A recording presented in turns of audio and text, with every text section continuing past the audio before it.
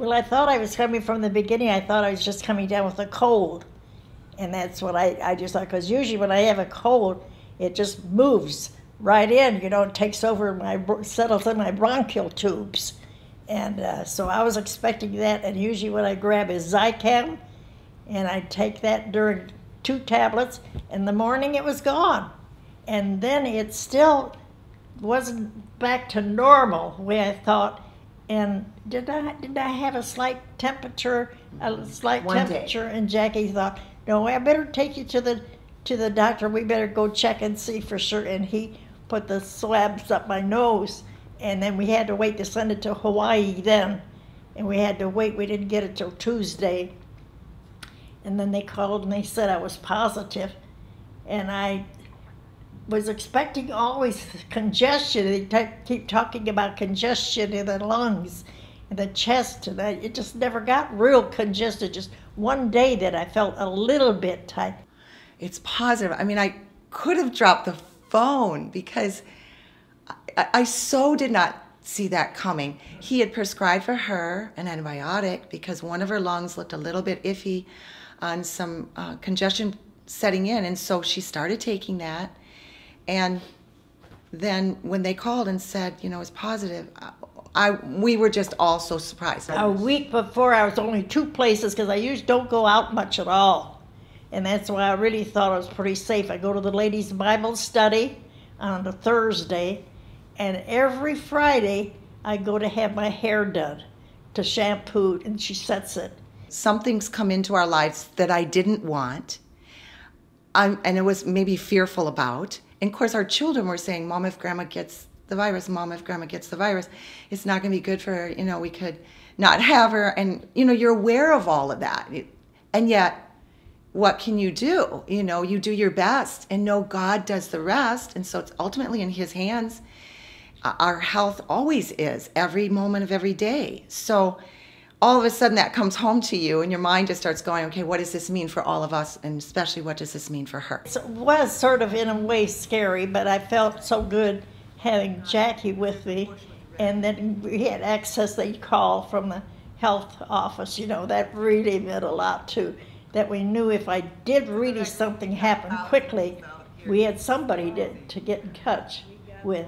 So really appreciated the girls in the health office that were calling and trying to be of help if we needed it. But really, there was never a fear of ourselves, and it was just trying to care for her, knowing that this could really be a difficult thing at 92 years of age to fight this strong of a virus. And so that's just what we did. We really started going through. And I'll tell you, one of the biggest blessings was that we didn't have to send her anywhere else to isolate. And at first we got that message. And when I heard that she was going to have to leave and go somewhere else, and we wouldn't even be able to visit, I thought, oh no, that in itself, if anything, will be her downfall right there. She's so used to being with us, and we're used to being with her and caring for her. And without even a visit, I knew that would be so hard. And we prayed that night, God, you're in control of all of these details surrounding this whole situation. You've allowed it. You have a plan for it. And so you show us. What are your general thoughts on how public health supported you and your family? They were super supportive right from the get-go. We started getting calls. We started hearing their concern. And they wanted to know whatever they could do to help us. That was really a blessing to us. Although we have some people around us that were willing to go to the grocery store and bring it to our door and drop it off or whatever, they were asking if they could do that. Can we get anything for you? And they checked in. My mom got 2 calls every day, morning and afternoon, to see how she was doing. The rest of us each got our own phone call to see how we were doing, always reassuring us what to do in case we had any symptoms, what to do if my mom's symptoms grew worse. And so we always were in the know, and we were always very supported by a group of people who were there for us at just a phone call away. Now, we saw Nurse Kim earlier, so how has public health been in terms of your support to you? Oh, I'd say very good. They're very good, very helpful.